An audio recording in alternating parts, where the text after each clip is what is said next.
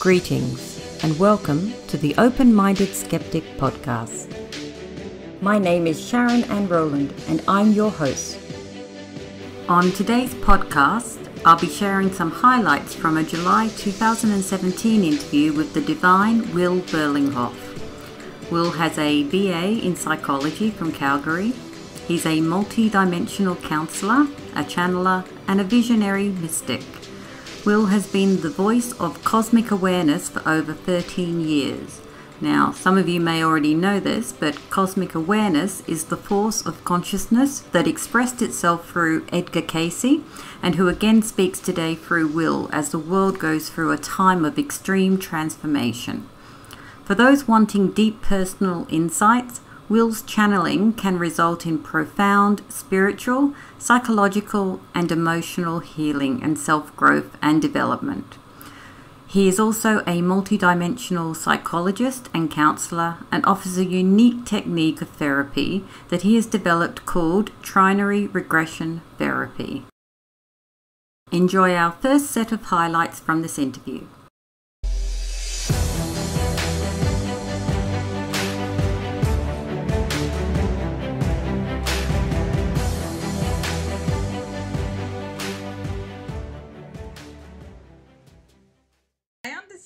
That you channel a stream of consciousness known as cosmic awareness, aka the divine consciousness.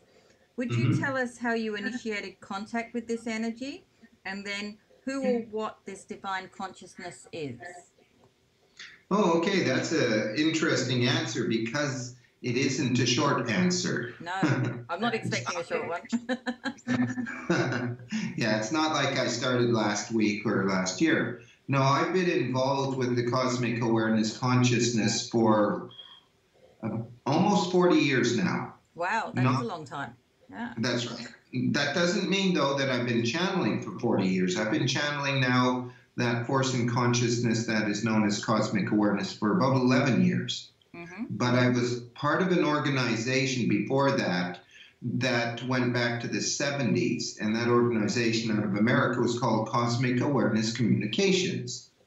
And there were different people who were the voice or the channel of that force in consciousness known as cosmic awareness, which allegedly is the same force that spoke through Edgar Cayce, the famous American prophet, the sleeping prophet. Yes, I know that one. But it didn't identify itself at that time as cosmic awareness. This is something that developed later. And one can always question that, but this is my understanding that it was the same energy or the same consciousness. So I was a member of that organization for over 30 years. And during that time, of course, I got the monthly updates or newsletters of channeling that this individual by the name Paul Shockley did for that which is cosmic awareness. So I had a background in it. But at the same time, for myself, I was a tarot card reader. I graduated from university so that I could go out there and become a tarot reader. So, I don't think you choose to read tarot, it just happens to you. A mentor kind of comes along, don't they? That's right. And tarot had always fascinated me, even in university. That's when I got my first deck. And I developed the capacity to channel while I was doing readings. I never did it in the traditional way. In fact, when I first started and I was self-taught, I got quickly to a point where I thought, you know what, I'm picking other information up. And I trusted myself enough at that time to just give that information to the client. That proved to be important to the eventual process of channeling cosmic awareness because I already had a trust that I was receiving information from a source that was beyond me, okay? And then in 2005, the same organization, Cosmic Awareness Communication, or CAC as they're also known, their interpreter for cosmic awareness, Paul Shockley, had left by then, and they needed someone else. And I was asked if I could do a kind of synopsis of the year ahead. This was at the tail end of 2005. And that was the first time cosmic awareness came through. And I didn't intend it. I didn't go, okay, I'm going to channel cosmic awareness. I just started to give information because I have developed my own psychic powers as an individual. And suddenly this energy seemed to, I don't want to say take over, that would be wrong, but seemed to participate in the process with me. Mm-hmm. And it identified itself as cosmic awareness, a force in consciousness that I was well acquainted with. Yes. And it went there. Yeah. I actually became, for that organization, the interpreter or channel of cosmic awareness for that organization, which did a monthly newsletter. So that's when that started, tail end of 2005, 2006. Now, I have since left that organization. You know how it is that sometimes life takes you in directions other than where you think you're going. Well, you outgrow certain things too. Exactly. And without going into it, I basically understood that I needed to kind of go in another direction than the organization was going. Yes. And we parted on amicable terms, but I continued to channel cosmic awareness, but not any longer an affiliation with CAC. Right. Okay. So that's the story. Kind of. That's a good story.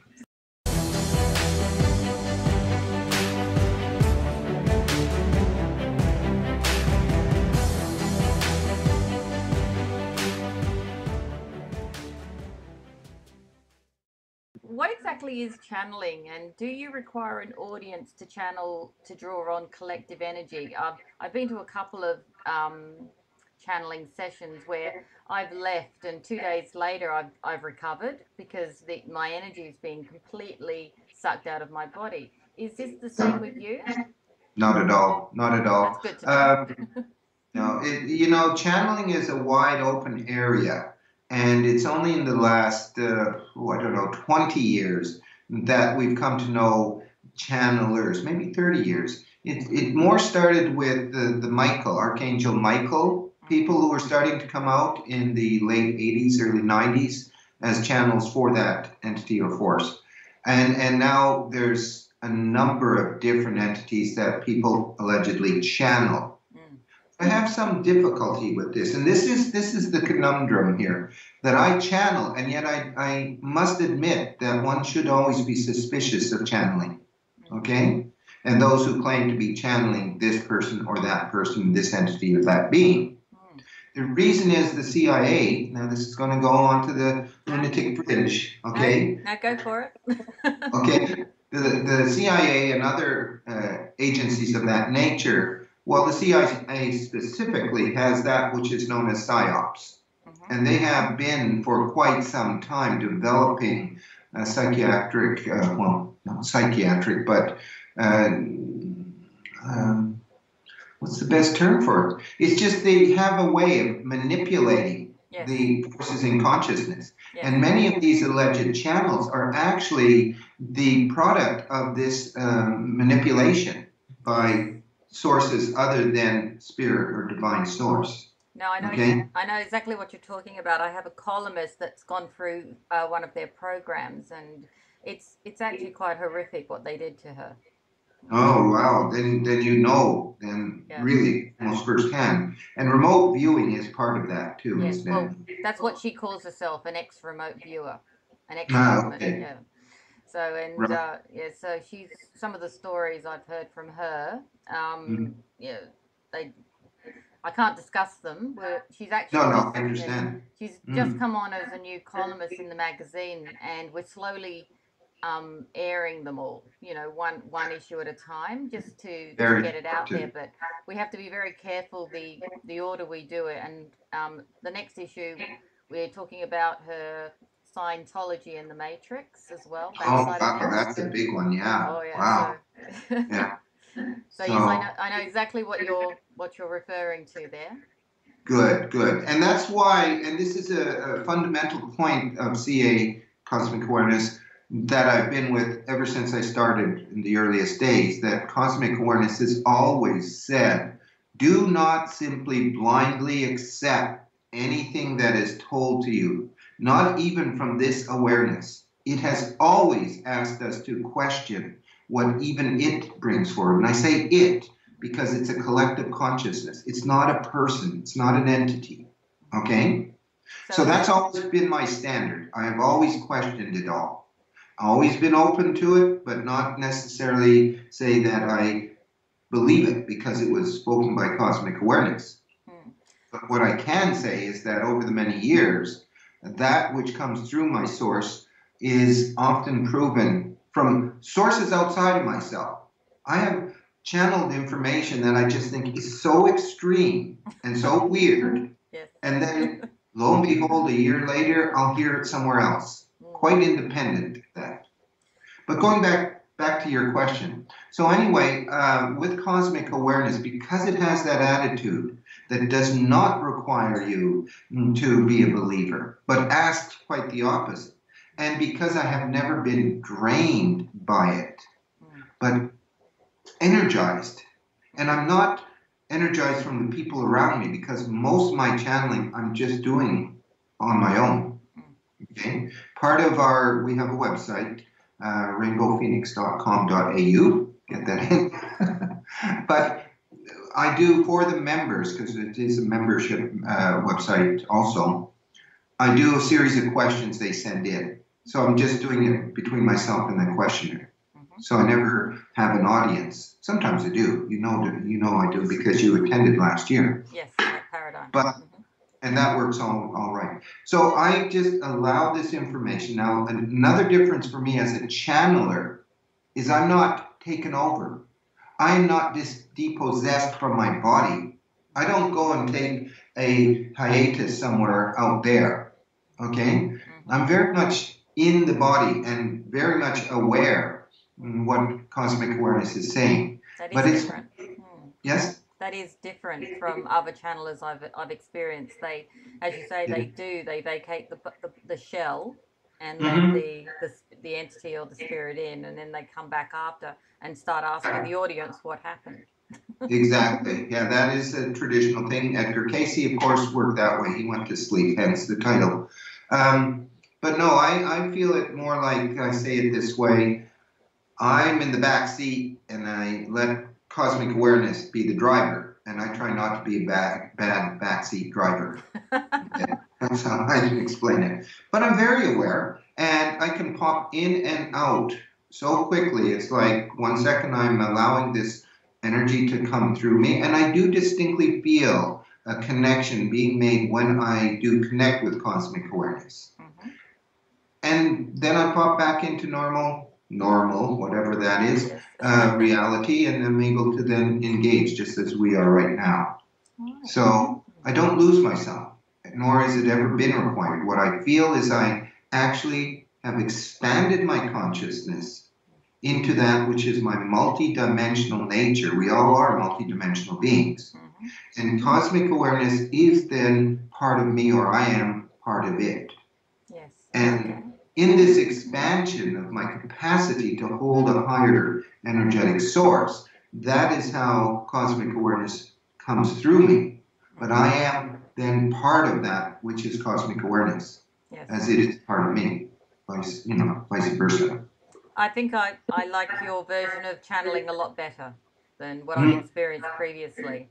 Mostly because you obviously don't have an impact on the audience, which is, I wasn't quite prepared the first time I went to a mediumship or a channeling session, and as I said, it laid me out flat for about 2 days, and everyone I was with, basically could barely function, and at work it was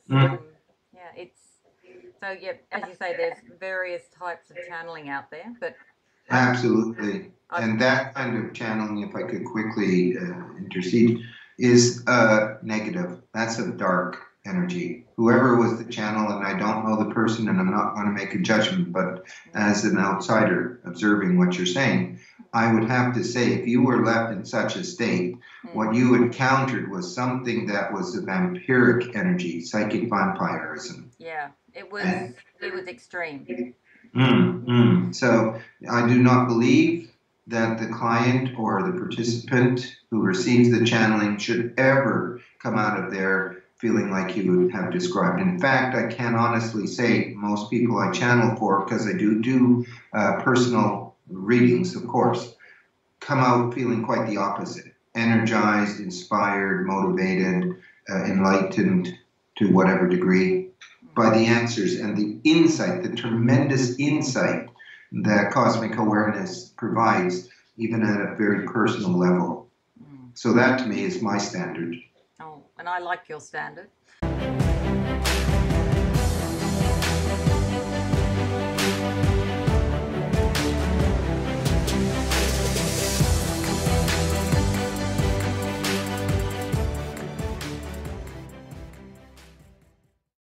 So many spiritual philosophers believe that we can manifest our environment and our reality, and that we can decide whether to live in a good or an evil world. Do you agree with that, Will? Can we manifest? Give you a solid yes and no. Well, if we want to or if we don't? Both, actually, because it actually is so. I do believe it is so. But that is quite different than being able to consciously access that in a way that we can just go, bing, and there it is. Okay? We have to remember that we have come into an experience, and that experience happens to be of a 3D, third-dimensional nature. We are spirit. We are spiritual beings who are housed in a physical body, engaged in what appears to be a physical reality. But to come into this reality in the first place, we have to kind of agree that we're going to play by the rules of the game. This is a game. This is all a physical manifestation of a game of consciousness. Yes. All right?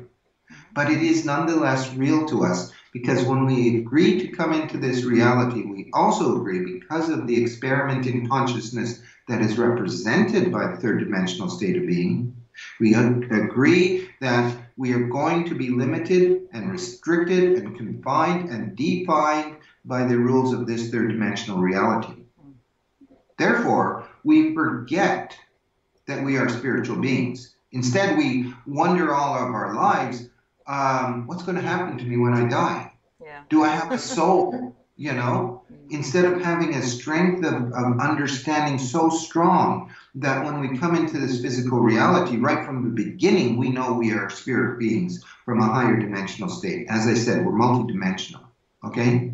Now, because we are limited by the indoctrination of the system, and we could call it social conditioning if you want, more extreme is brainwashing, okay? But in any event, we are taught right from the beginning of what we can and certainly cannot do in this physical reality. And believe it, our belief of what is possible is what defines our creative capacity.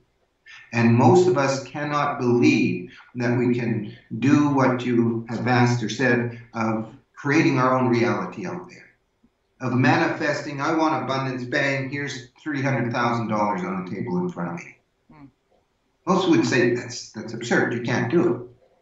We can do it, but only if we have achieved a level of our own personal awareness and understanding and even enlightenment to the fact that we are more than just this restricted, confined human being. And that is the exact point we stand on now as a civilization moving forward. We can look at our reality that is being manipulated around us and see how it is one of limitation. And we can also start to understand that it's limitation because I accept the limitation. And if I am the creator being and I accept the limitation of my beliefs that are force-fed to me by a group that do have greater understanding and awareness who are working from the shadow, and I limit myself, then of course I will not be able to manifest in that way that we have a capacity to do if we go beyond the barrier, beyond the veil of forgetfulness even. Okay? No, I get that very, very well.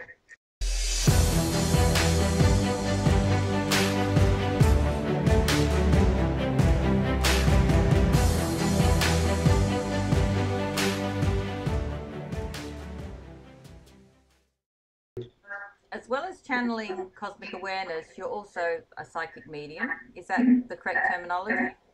Yeah? Is that correct terminology? Yes, I guess it is. I have developed my own psychic abilities, absolutely. That's and great. at all times I have access to that, yes. I find it sometimes a little difficult to differentiate between the channeling and the psychic medium side, unless yeah, because there are subtle differences. But then, There, yeah, do there you definitely are. do you combine both of your gifts when performing a reading, or has your more rudimentary skills fallen by the wayside now that you're able to talk directly to spirit? So obviously, tarot probably isn't a predominant part of what you do in a reading anymore. No, I don't. Now, there is another factor for that. That factor is I happen to be visually impaired to Oh, an extreme degree. I'm oh, actually okay. legally blind. Oh, Okay. okay. Well, that does make it hard. Have they Mm. has anyone actually developed a tarot pack for blind people with Braille? I don't know. Since I don't read Braille, it wouldn't interest me Oh, anyway. okay. I was thinking there's probably a niche industry for somebody. That would be a very interesting niche, indeed. No, I love the tarot because they spoke to me, and I used to work with the Arthurian tarot. You know, there's Yes, hundreds of different decks now. I yes. started with the Rider-Waite, and I learned my trade that way. And I did read for over 30 years as a professional. Um, and I found that the Arthurian deck, and I use that a lot because I'm very drawn to Arthurian legend, and it has deep implication if you understand the myth and legend of it all. Yes, yes. But I also found that I just was developing all the time, as was my own personal psychic ability. So it really got to a point. I actually announced in the shop where I was working, it was a tea shop, you know, you go and have tea and a reading. And this in Calgary, Alberta, where I come from in Canada. Oh, lovely. I love Canada. Yeah, Very, good. very big fan of it. I've done the Inside Passage up to where is it? Oh, the names up there, Skegway, and Okay, wait, yeah, up the Sunshine Coast there. is that what you Yeah, call it? yeah, on BC there, yeah. It's a beautiful place, and I love Banff. Is it Banff? Like a Christmas card. Yeah, Banff, Yes, Banff. Banff, that's with two F's. You could say Yes. Banff, Banff. Yes, no. No, I'm close from Banff. I'm from Calgary, which is a bit further east of Banff. That's But I very, grew up going to Banff in the mountains and all that, the Rocky Mountains. So very fortunate. yeah, that's all part of my heritage. Now back to the tarot card, if I could, for a moment. No. Yeah, so and my own psychic ability, that's the whole thing. It's always been developing. And I found that since I learned how to finally be a conduit for cosmic awareness, this has only enhanced my own personal psychic ability. We all have psychic ability, and I have taught psychic courses for people to develop their psychic abilities. This is such a part of us that is denied us because they don't want us to know. Now, I have to say, when I say they, I am meaning that powerful group that are hidden, that are manipulating and controlling. And it's often hard not to be paranoid in life. Yes, no, it's difficult. I know exactly what you're saying. Exactly, but there are these groups, okay? But anyway, we all have the psychic abilities. I did develop them, and now I can as quickly tune into something, and I really go by that feeling state. I will get a flash, and it'll tell me something about, let's say, a person.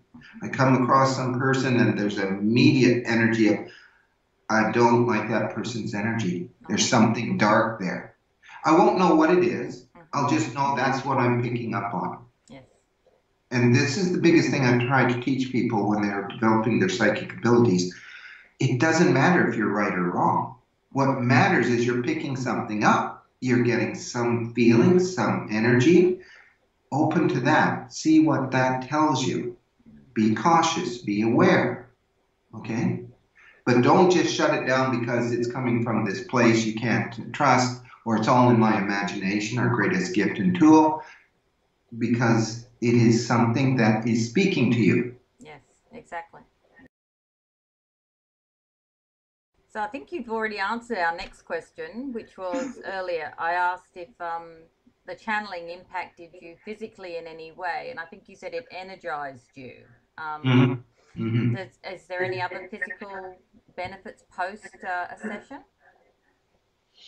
No, because it is just such a part of my everyday life now Mm, to be able to access that level of my own being that it doesn't distinguish anymore between a definite high moment and then a definite low moment. It's like I'll step from one state into the other.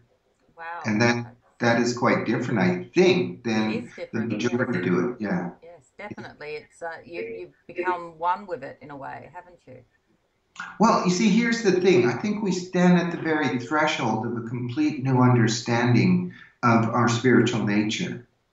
Up to now, I think we're taught that we have no spiritual nature, but there is a force that we have to believe in. That force is called God, and it has to be defined by certain ones who have the authority to define God.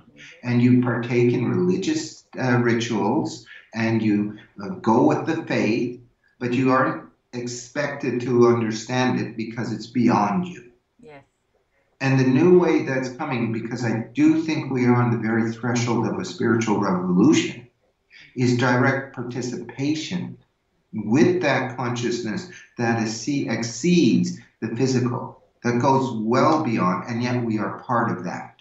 Yes. And in that experience, we will step forward. You've probably heard, of course, that many are talking about fifth dimensional level of consciousness, and we're fifth dimensional beings, and it's going to open up. In fact, 2012, December 21st, the Great Ascension event, that was supposed to happen. All supposed to ascend up to this glorious place of fifth dimensionality, and everything would change in an instant. Yep.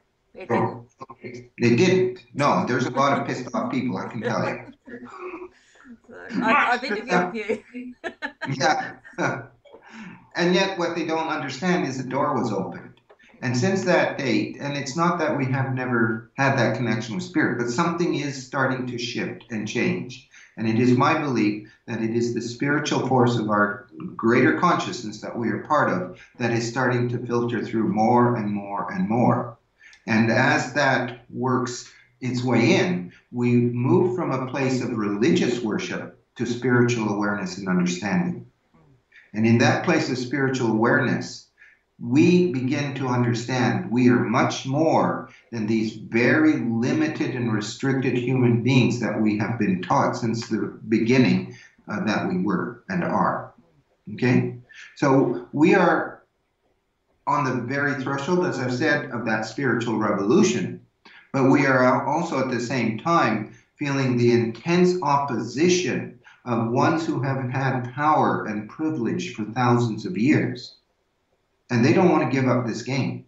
They have control through the manipulation in consciousness, through what we believe, what we do, how we do it, all limited to that point of reference that says human beings are incapable of doing anything. You know, maybe together, if they come together under leadership of a government or a religious group or this, they will move forward. But they don't. No.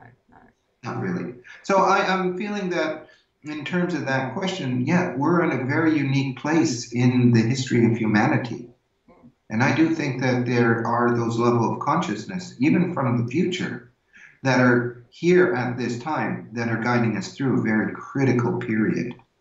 And that it is personal and it is your own choice of which way you're going to go. How are you going to believe? What are you going to believe? That will continue to manifest the shadow and the dark side and place of restriction and pain and suffering, or something elevated, something that does allow us to reach beyond ourselves, because we really are something more than what we are told we are. Yes, no, I agree. And I think since 2012, a lot more people have been waking up and to their more spiritual side and to their and listening to their bodies, and well, they call it their bodies, but it's really that inner voice inside a lot Absolutely. more. And I know now, I used to have a conversation once, twice a year with people on spiritual issues, And now Mhm. pretty much I can't get away from people wanting to talk about it. So That's actually encouraging. it is, and I think it is an exciting time. I personally wasn't expecting the rapture in 2012 that everybody was um, saying was going to happen, and Mhm. what actually did happen. I agree with you. I think it was more subtle, but I think it's going to have a bigger impact now. It's Mm. build. I just feel like there's a momentum, something building. That's Oh, kind of rolling absolutely. along. And also, I would point out there also seems to be these waves of energy hitting us. Yes, Like yes. we had one last year, a pretty powerful one, about September or so. And I know that this September going into October is also going to be another one of these maximum waves. And it may actually start in August with the eclipse that's coming. Oh, cool. Okay. Yeah. It's I've got a friend who's an astrologer, and they've been explaining to me the blood moons that have been happening over the last few years, and Yeah. Yeah. there's some interesting dates when they've aligned for when the blood moons happen and when events have Yeah. occurred, and Exactly. so there's some interesting times is what I really want to say. What is also interesting to me, going back into the conspiracy field for a moment, is how these ones who are in the shadow use those dates and those events. And there's a lot of very dark, well, I'll even use the word satanic groups that are out there, and they use these kind of dates and these powers that are available. Because if you are kept dumbed down and unaware that such forces exist, and you, as a controller, know that these exist, but you're preventing the masses from figuring it out, then does that not elevate you into a position of advantage? Oh yes. And Yeah. that's exactly what they've been doing for so long. But the difference now is, as you have suggested, more and more are starting to awaken to at least the degree they're asking questions. Yes, they are. It's They're saying, this doesn't feel right to me anymore. What the heck's wrong? Well, a lot of people I know are questioning, their servitude, their Mm. slavery, their. I mean, a lot of people I would have considered muggles 10 years ago, And, are and now, completely doing, about faces on a lot of issues. And I've actually yeah, had a lot of people apologize to me for a lot of comments over the years they've made yeah, because yeah, I started reading. I was very similar to you. I had a mentor around the age of 21 that taught me the tarot and taught me to tap into my more psychic abilities. right. And over the years, I've had quite a few prophetic dreams and stuff, Mm-hmm. which the events have unfolded. And you and I will have a chat about that independently Yes, sometime because I'm sure I'm going to blow you away with a couple of things that I've had. I, I Um, bet. I bet. but Yeah. I just find it it's just very like sit back and watch what's going to happen for me at the Mhm. moment because as I said the people that I used to think were dyed in the wool muggle and would never in a million years they're logic based accountants or Yeah. doctors or Yeah. who used to kind of make fun of me Right. are now actually apologizing for their behavior and when that Mm. sort of when this is happening in today's society, Yes. that something's, that was to me the kind of the beginning of it all. And I was like, okay, this is interesting. Absolutely. Not in a million years did I imagine that person would ever, one, apologize or two, start to discuss consciousness with me or Sure. vibrational energy or frequency or, Yeah. Yeah. yeah. But then it usually happens after they've had some kind of awakening, like an illness or some kind of trauma in their family, and that to me usually is the starting point. Yeah. A very good friend of ours. She's a doctor, and she had personal tragedy where her 8-year-old son, or I think he was 8, was killed literally in front of her eyes. Car came up over the sidewalk, and very, very, very. It's the kind of tragedy it's so hard to even imagine. But in any event, that was the trigger point for her. Absolutely. And she was a doctor. She Yeah. was a general doctor, GP. And it changed her life. Not immediately. She went through years of things happening, but now she's way out there and quite an amazing lady too, because of a tragedy. And this is something that's very important. We can think sometimes, why do these things happen to us?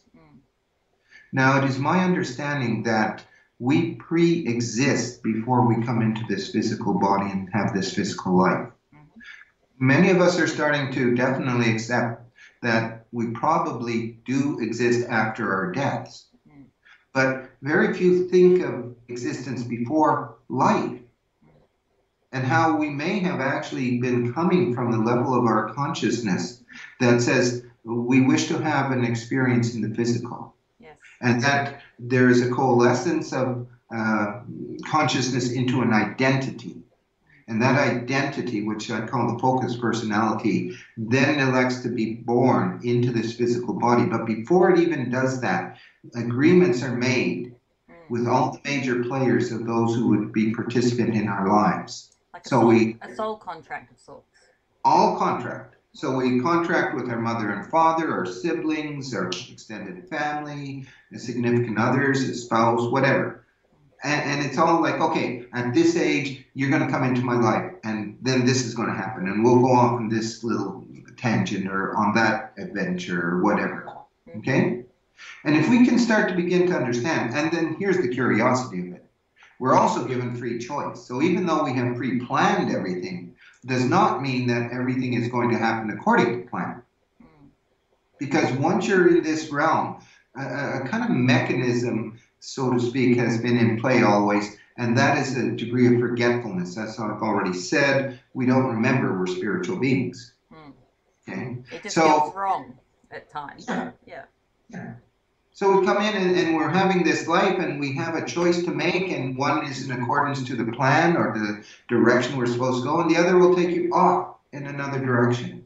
And more often than not, people are taken off in their other directions because we live in a reality that emphasizes mental, rationality, logic, and so we don't pay attention to the emotional situation. Yeah. Instead, we think, oh, I have to do this because it's expected. Okay? So that's why we can leave this life and go back and do the whole big review thing and go, oh, I remember now, I was supposed to do that, but I did this. Oh, okay, didn't quite get that right. So no, I agree. I feel the same.